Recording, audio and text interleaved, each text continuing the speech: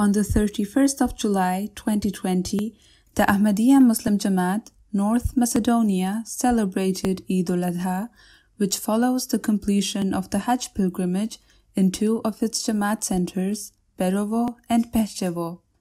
During the Eid al-Adha sermon, the missionary of North Macedonia narrated the philosophy of sacrifice using the references of Hazrat Masih Maud alayhi salam and Hazur Ayyadahullah Ta'ala bin Nasr al-Aziz, who explained that the actual sacrifice is a sacrifice of one's ego.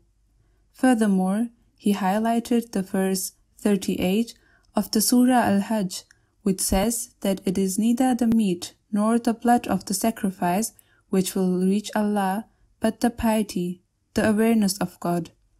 This leads to the conclusion that the sacrifice is not the goal, but a way to reach our goal, which is God Almighty.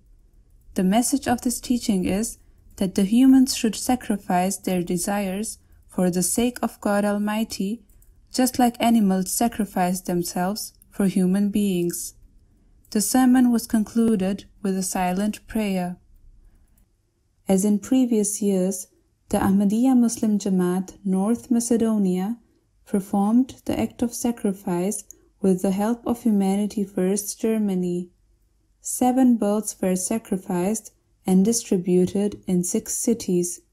A total of 735 families, which equal to 4,000 to 5,000 people, received the meat of the sacrifice.